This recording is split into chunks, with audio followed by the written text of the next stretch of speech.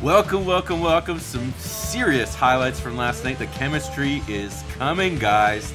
It is coming, not just for P and Yakov here. It's also coming for Scotty and Yakov. It's nice to see some good minutes. Caribbean night last night.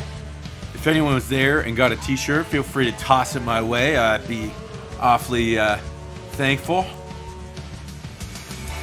And boy, was Chris Boucher ready to run away. This is disgusting! Here, I'm gonna rewind it for you and show you the Pelicans cast from last night. CJ, tough three, real short. And Boucher comes out running.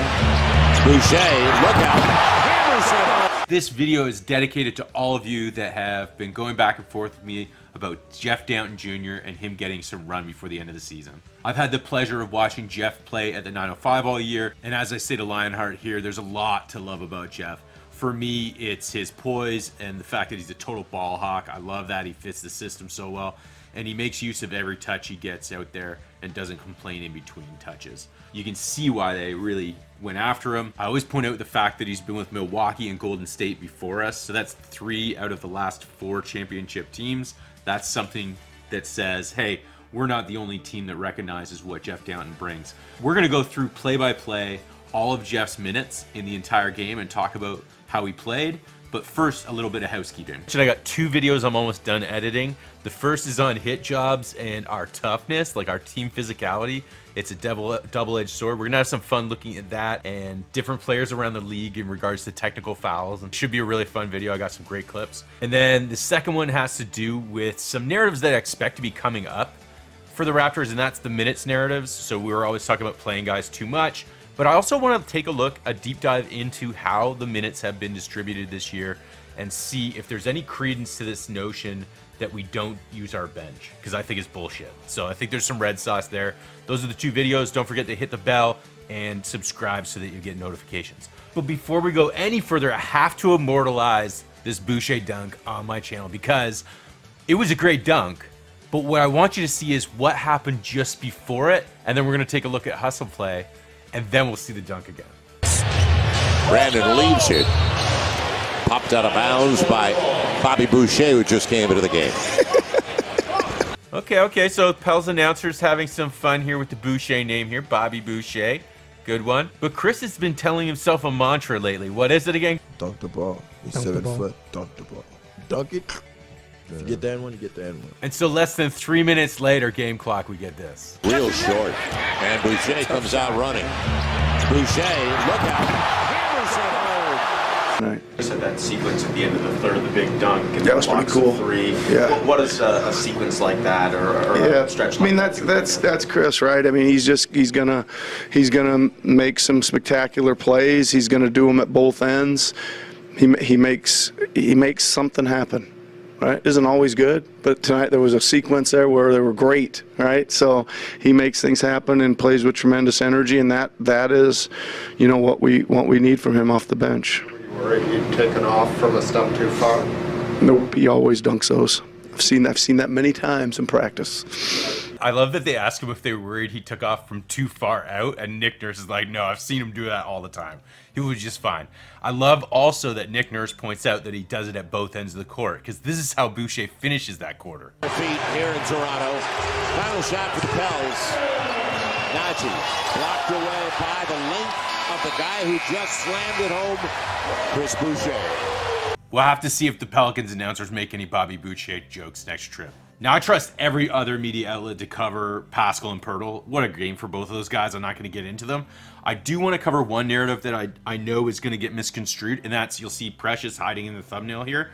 Because we were winning in the third quarter by a significant enough margin to cushion us, Precious got some really valuable time with the ball in his hands. He made some good decisions and some bad decisions. I think once this midi comes, it's going to be great. It's nice to see him putting it up there on the rim where his boys can go get it afterwards. Wanted it, but Chua will pick it up.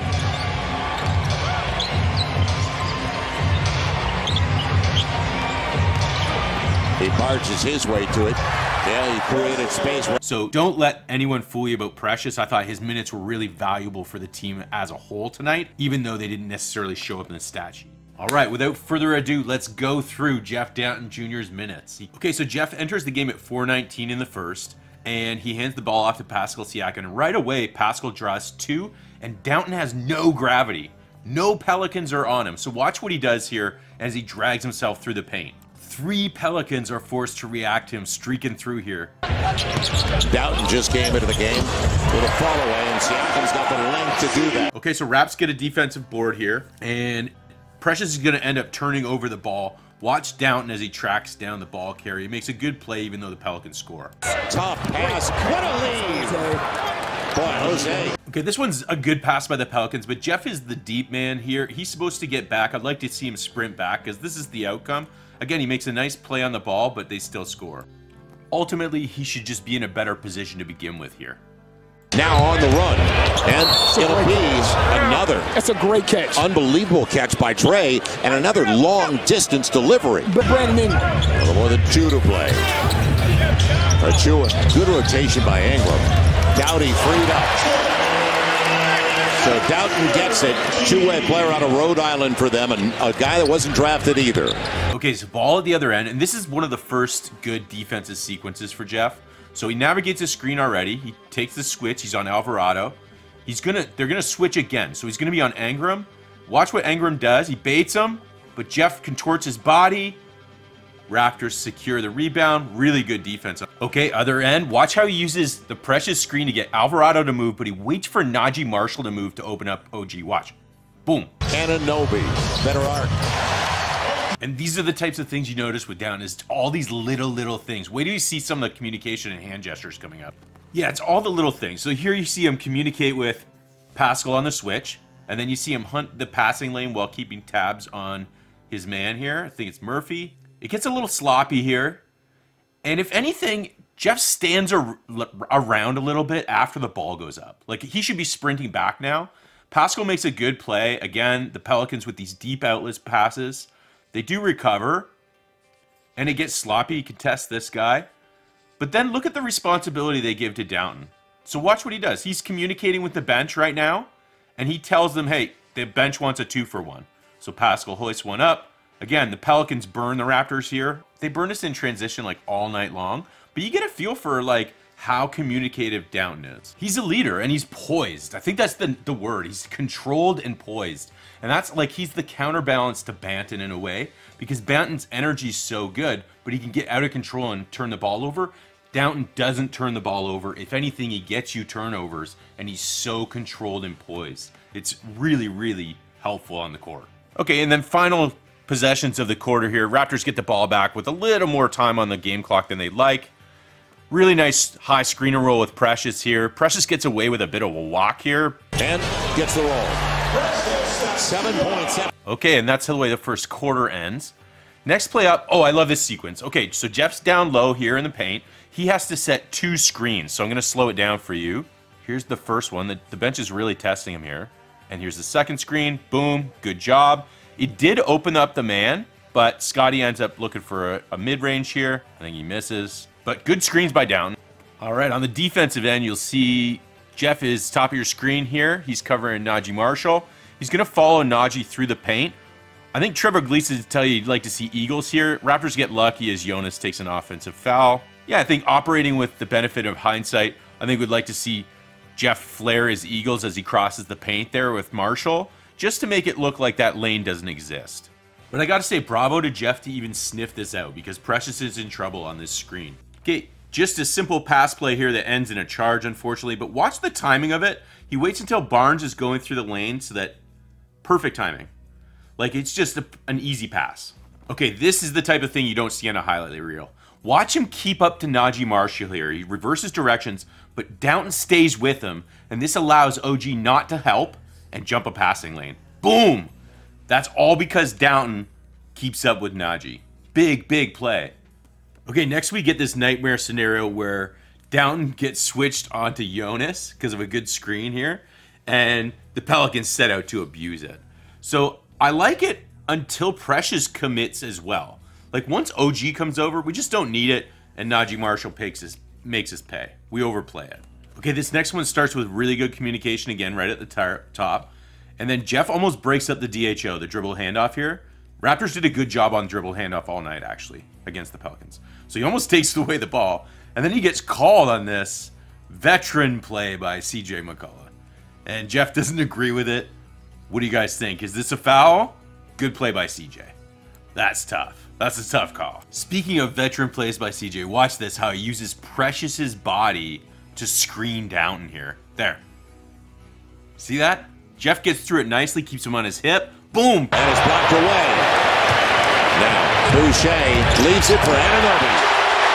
One thing I was really impressed by is Downtin avoiding these switches onto Valanciunas. Watch how he just dips down ahead of Najee. It's such a simple thing, and yet it keeps our team out of so much trouble. Okay, I heard Will Lou talk about this one and just say, it's just a normal layup. But watch the little fake he gives him. It's like a Tom Brady fake play here. Boom.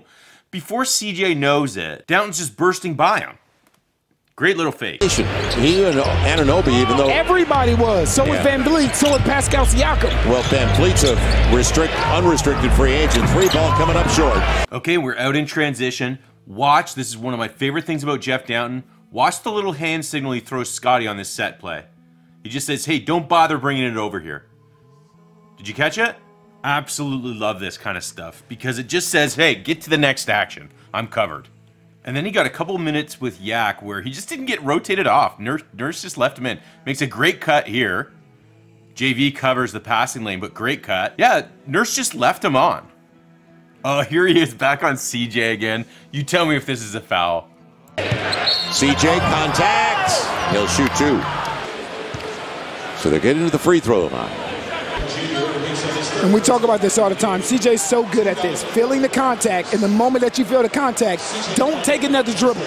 Definitely another tough call. Next thing you know, Downtin's out here with 4 starters, and he recognizes that Scotty has just tagged JV, so he does the closeout. Good IQ play.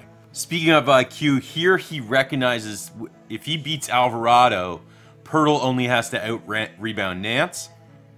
Puts it high off window. Doesn't even care if he's going to score. Just puts it high off window. Great play.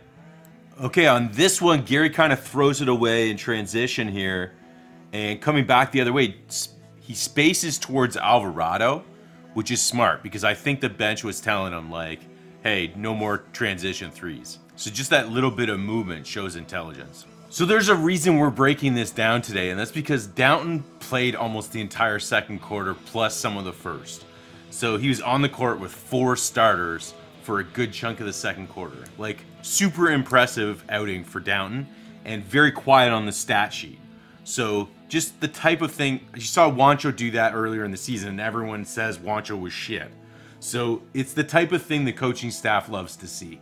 With 2 minutes to go in the third, Downtin comes back out and he starts picking up the Pelicans ball handlers in the full court, which is something he's very good at. You can tell he got instructed to do that tonight. Great spacing. He's just such a sound player. Here's just a simple inbounds play that Gary really should have scored on. Yikes, Gary. Chris almost actually tips it in, which is crazy. Okay, and here we've come full circle. Remember the play where I said he had no gravity? This is the exact same play. So they're really pressuring Pascal with the ball. So Downtin goes across court, tries to get some attention. No one goes to him, no gravity. P knows it, notices. Downtin takes a shot. Watch this, great tip by P, follows this rebound, easy bucket, Boucher, great pass. Awesome. Okay, and then here, the exact opposite happens. He takes the ball, uses a screen, he takes both guys with him, tons of gravity. Open shot for Boucher, great play. Simple, simple, simple. This one's ugly, this is just a blown coverage and CJ's left alone. Now CJ wide open on the wing, got it. All right, it pretty much turns to Scotty and Jakob Pirtle experimental pick and roll after that, and Downtin just becomes a floor spacer. At 8:18 in the fourth, he checks out with a score 98-90. So a very good outing for Jeff Dowtin. The game, good job, Jeff. How did it feel to be out there? It felt great. Yeah, definitely just coming off a break. It was a big win, great team effort. It just feels good to come off a break and get a win. Is there anything like that you were working on specifically, or like looking to add to the team immediately when you got on the court? Yeah, just defense. Picking up 94 feet, guarding the ball, just putting pressure on the defense. Just making, just being disruptive, try to get in passing lane, do whatever I can to stop the other team from scoring. That's kind of been the main focus for me, and that's pretty much how I'm you know, get minutes on the court. So just defensive focus. You know, just worry about what you can control, the intangibles. You know, when my name is called, I'm always ready. My name is called, I'm always going to be ready. Even if your name is not called, you know, you always just, you know, anticipate that, you know, coach might just throw you in there anytime. So I'm always prepared. I think, you know, just practice, you know, playing the game the right way has prepared me for, you know, whatever opportunity I get. What was it like to get that extended first shift? That stuck with you? No, it felt good. You know, I guess I was continue to get defensive stops, and you know, just, coach just kept me out there. So kind of just, you know, keep playing consistent, keep doing whatever they want me to do, and I guess that'll give me more minutes. You had several possessions defending CJ. You know, he's got so many different like feints and moves. Like, what are the keys to defending a guy? I'm just gotta make him uncomfortable. You know, a guy like that, you know, a lot of different moves in his arsenal. Just try to make him a little bit uncomfortable. Try to make him hit tough shots. Try to take away a lot of his spots and just make sure he doesn't get to a rhythm. I'm a workaholic. You know, I'm gonna be in the gym 24/7, constantly. You know, getting work and getting extra reps and doing things like that. And it's great, you know, being around a lot of guys that you know, are the same way as me, or even you know, more competitive. Just in the fact that, you know, there's guys in the gym. You know, I'm gonna get in the gym too. Just continue to get that extra work in. What were you hoping to see from Jeff tonight in that sort of guard off the bench role? Yeah, listen, I just think that he's really solid, and he's been really solid for us all year. Really competes defensively. Got a little bit of burst to the rim in the pick and roll. And I thought he was excellent tonight. And in fact, his first stretch was, you know, it was extra long because he was playing so well, right? I mean, I think it pushed up close to 12 minutes, maybe, yeah, 11, 12 minutes. So that's pretty good for a guy who hasn't played all that much for us. So he's solid. He gives us another ball handler, another organizer. Where he really helps us, though, is on the defensive end. He makes plays down there. So that's it. We finally got our wish and got some Raptors big club run for Jeff Dowtin Jr., and he didn't disappoint. The coaching staff had to leave him on longer. That is a very tedious way to edit, guys. I'm not going to lie, to have to go through clip by clip, but it's super fun for me to do. It is tedious, so make sure you like and subscribe, and don't forget, it's all about the Larrys. Cheers. This is Chef's Kiss approved. Mwah!